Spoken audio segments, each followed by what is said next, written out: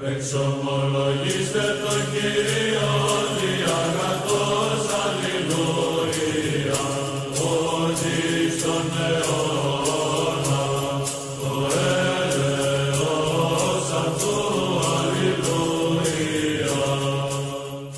Ash did nothing wrong. The prophets and the saints have all destroyed false idols before. Saint Boniface, for example. The prophets in the Old Testament. Christ himself went into the temple and kicked up a fuss inside the temple. So Hatuntash didn't grab someone else's Quran. She didn't assault someone and then destroy a Quran. What happened last Sunday was that they tried to set a Christian on fire.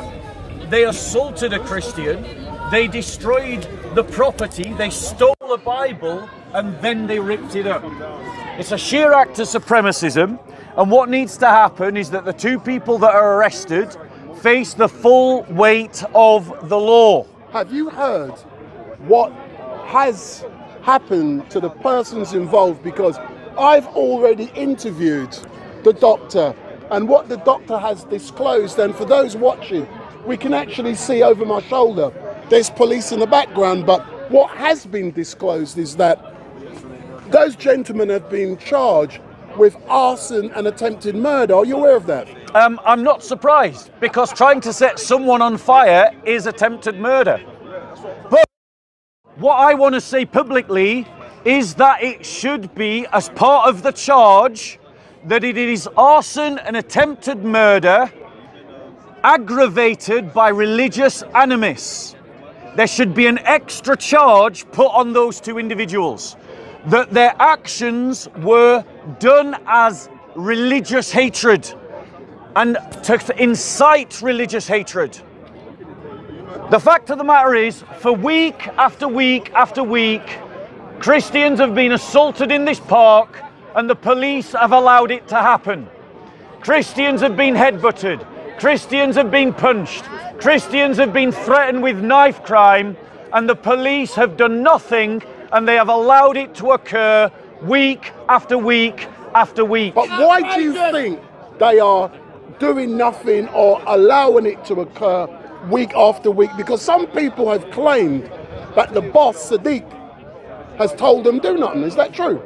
I don't know is the answer to that question, obviously. However, what I will say is that you can just see the documented evidence. Go and look at the videos of Speaker's Corner. Go and look at the assaults. Go and check the dates. We have documented week after week after week after week after week Muslim harassment, Muslims assaulting, Muslims stealing from Christians. We've reported them to the police. We've took it to the police again and again and again, and the police have simply washed their hands. So let me ask you this question. If the police are refusing to protect us, what options do we have? We protect ourselves. We have to protect ourselves. So the police are creating an environment in which Speaker's Corner, which is a place that's supposed to be about debate, is going to be a place about conflict. The police are allowing Speaker's Corner to degenerate, and they are doing it for one reason and one reason alone. Our liberal elites are scared of Islamists, and we as Christians must not allow our hearts to be filled with fear. Our Lord said, "Fear no man, for man can only destroy the body, but fear him who, after destroying the body, can also destroy the soul." You should be a Christian. It says in the book of Revelations that cowards go to hell. There is no place in the Christian faith for fear.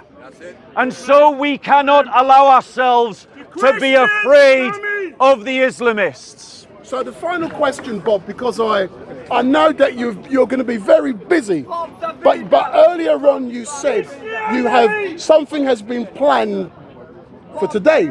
So can you give us more information about what is being planned? Because I was under the impression that what's happening today was a direct consequence, yeah, of an incident last week, but you're saying it's not. I'm saying there's more than one thing that's going to be happening in Speaker's Corner today. All right then, there's two things at least. And I've helped to plan them both. So tell us about one thing that is going to be happening today, because one thing I observed on arrival, the Territorial Support Army, not group, army were on site with their blue vans and their riot police. They're in the background. Yeah, we saw them. I passed their vans down there. And I've shown people and I've waved at them and I've sent some images to a team. So what do you believe? Yeah. Why are so many old Bill down here today? Right. The reason why the old Bill are down here today is because the only way you can get the police to do anything these days is to put pressure on them. Week after week, put up your hands if you're a Christian who comes down to the corner on a regular basis. Keep your hand up. Keep your hand up if you have gone to the police reporting harassment, or reporting an attack, and the police have done nothing. And it resulted last week in yet another murder attempt to set a Christian on fire in this park. And the only time the police or the establishment take any of us seriously is when we put pressure on the elites. How many times did the police ignore about the child grooming gangs in the north of England? Until there were protests in the north of England. The reason why there are police here today is because they know that the Christians have organised a protest here today to protest the attempted murder of a Christian in this park last week and the desecration of a Bible. And this is the only way that we will ever achieve justice, is to stand up for ourselves through peaceful political activism. Excellent stuff, Bob. As normal, I look forward to engaging with you later on today, and it is going to be an interesting day. But all I can say, sir, as normal, thank you very much. And you must be the only person at Speaker's Corner who I don't have their phone number. That's correct. I like the way you said that. Well done, Bob. So, thanks a lot, Bob. God bless you. So that's Bob. Well done, my friend. No worries, bro. Top man. Thank you. Thank you. How are we doing, brother?